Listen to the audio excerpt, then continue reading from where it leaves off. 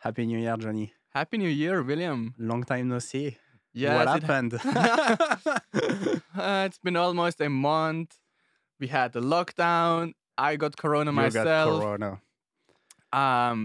So happy to be healthy again, and so appreciative that we can be here and continue our thing, and hopefully no such long break Yes. in the future.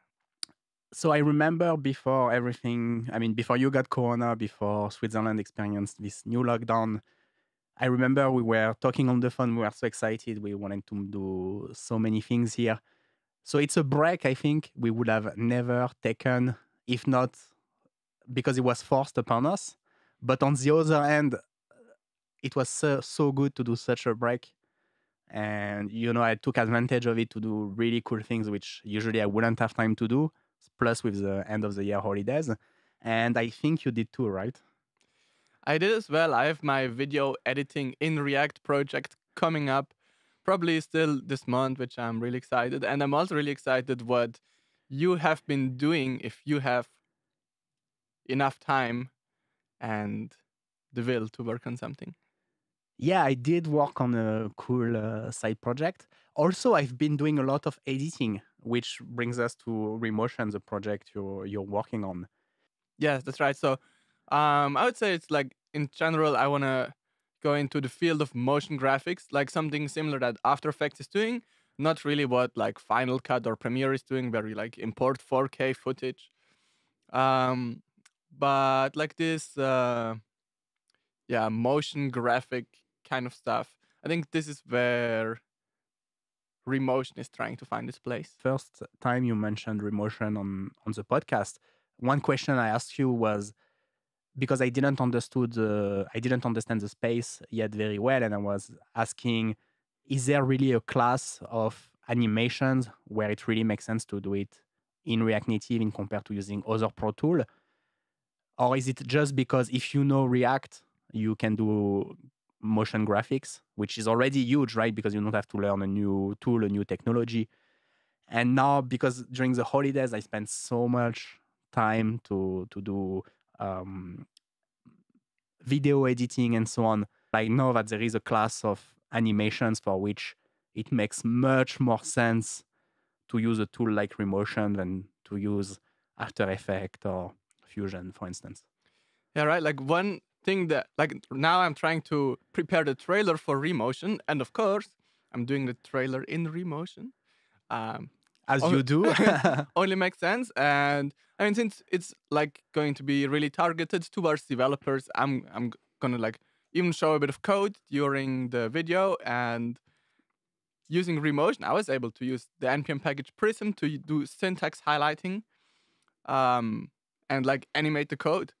And that is like just one example that wouldn't have been possible in After Effects. I would have had to like color all the text myself. Yes. I cannot wait to use Remotion for my own videos. I have really strong use cases for it.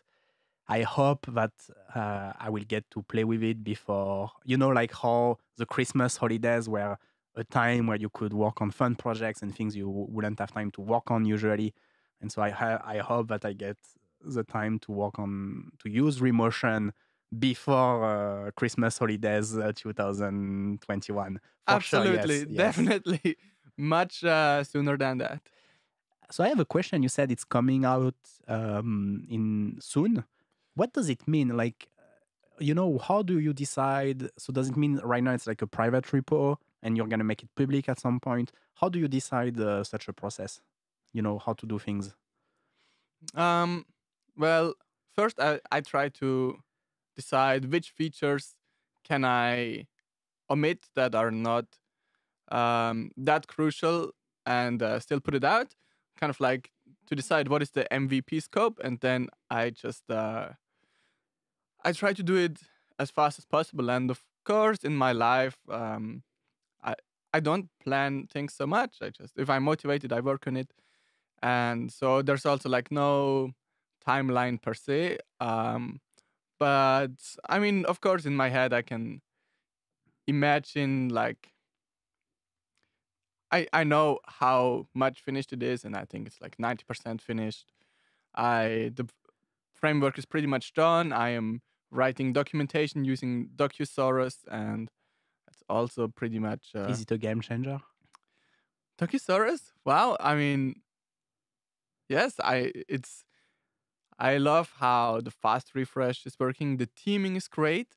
Um, the like how I was able to use the remotion colors, and yeah, it was like a very opinionated template in the beginning, but very similar to like the React or the React Native documentation, and I really like that it's in a similar style. You get the search via Agolia or the Agolia search, or you didn't configure it yet, or how does it work?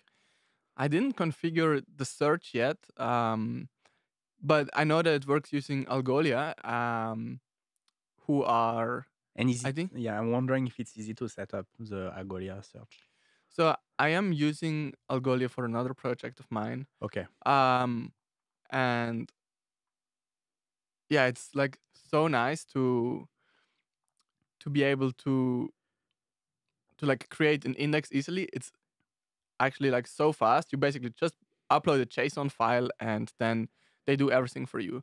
And they give you extra customization options. So you can set up aliases. So if somebody searches for like a different keyword, then they still give you then you can redirect them to the right result. You can, yeah, like the autocomplete and everything is very nice. It's like very good at handling typos. Um, so yeah, I think for open source, it's great. They support open source projects. You can get it for free, and yeah, even commercially, I think it has some merit. You said, I think the right now it's a private repo, right? So what's I'm really like genuinely curious for myself. What's the thinking about like, oh, right now it makes sense for this repo to be private, and then when I release, I make it public. Or you could still do the development publicly also. Is it just like random kind of like right now it's private, but it could be public, or is there really like some reasoning behind and like you follow a process? How does it work? Hmm. Well, I kind of uh fear that like somebody will just look at it right now and then like start using it, and then I'm like uh more afraid to like breaking changes later. Okay, So right that's fair. now I can like change my mind at the last second and will be okay. Also, I think it's nice to have like to launch A it with a grand bang. release. Yeah, Okay, yeah, that's fair. Cool. yeah. So, what have you learned about video editing and over the holidays, So that's or is fun. that also in a private repo? No, but maybe it should have been done in a private repo. No, so that's funny because so I did a lot of video editing during the holidays, and a couple of interesting things. So first, now if you've seen my latest videos, the format is a bit different, and I'm really looking for feedback around this format. So now I'm like, oh, if I'm looking at my phone, you should see my face, and my phone, if I'm looking at the screen, you should see my face and the screen. And I set up scenes like this, but maybe, you know, I'm still trying to figure out like what visually makes the most sense for these programming tutorials, and I'm looking for feedback. But then I'm playing with these tools to make these videos, which are really cool. And the one interesting thing is that I learned everything on YouTube, right? So I would just Google YouTube videos. And so when I got started with my YouTube channel, I really didn't have in mind the idea of doing tutorials. I just wanted to challenge myself. Can it be done in React Native? And show it to people. So I never had the mindset, the educational mindset or the mindset of this is a tutorial. Now, by learning this editing software, I needed tutorials.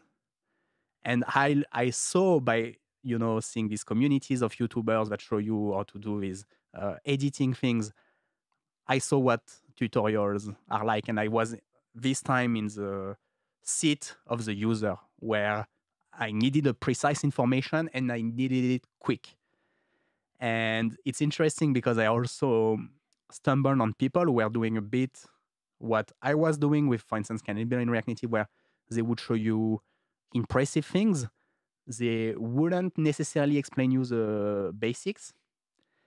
And for me, it was actually quite upsetting. So I remember I was looking for an information, and then I found this video of where the guy was doing something incredible, but you could tell that he was just challenging himself doing it, and he was not really explaining anything. And there is so much implicit knowledge he was using. And I remember that it made me mad, kind of, because it was wasting my time, kind of. And I was like, oh, but that's exactly what you're doing sometimes in your videos. So for me, it's was interesting to see how much value also I got from these tutorials. So sometimes, you have like a 5-minute videos, and it saves you hours, days of work. So now to be in the seat of the audience, it made me realize how valuable they can be. And it made me realize what's really a tutorial, and in which context they are used. Where I'm working on a project and I'm trying to get precise information quickly, which is not really the mindset I have when I make my videos. I want to show you something cool. I want to show you something I'm excited about. And I don't know, for me, it was super interesting. Do you yourself watch tutorials on YouTube and stuff like that? I think I learned everything on YouTube and similar sites. Yeah, and so many techniques. I started off like watching PHP tutorials. They wouldn't like even explain it or have the webcam, but just like run like generic techno music in the background and start coding and use like captions. So I think that's like, I mean, of course that I still learn from that, but that was like more like the low end of tutorial production. But you can take it really far. You can like set up lights, microphones. You can make cuts, and you can increase. Like there's such a wide spectrum of what you can do, and of course you have you are like constantly refining your setup and like thinking about these things. Okay, what is a tutorial? What information do I need to come? You are becoming a better instructor. Um, One thing which I noticed also in watching these video tutorials, which is the same, I guess, if you watch React Native video tutorial, is that sometimes I would stumble on videos where the knowledge, I could tell already that actually after a while, when I started to become experimented, kind of, I could tell that the information in the video was outdated. Which, I mean, if you Google for some of my videos, unfortunately, the space is moving so fast that also some of the stuff becomes outdated quickly. And yeah, it was interesting to see the overlap. Another interesting thing is it made me realize how small or how niche the React Native community is. Because, I thought, okay, React Native, it's a small niche of professional developers using it. Should be the same for video editing. But obviously, by trying to learn through these tutorials, it made me realize how much bigger the community is. It's an order of magnitude. It's not even the same scale. So that was also interesting to see how niche React Native is actually. It kind of makes sense that video editors make a lot of videos on YouTube. No, but I mean in this particular software, and you know what I mean, because then you split. It's like programming. There are a lot of developers, but then you split into like technologies, programming language, and so on. But still, Absolutely. it's I think it's still a niche, still in the beginning, but I mean, with what React Native essentially does is to, instead of having to create two apps, you have to create one app. I think it's only bound to blow up even more.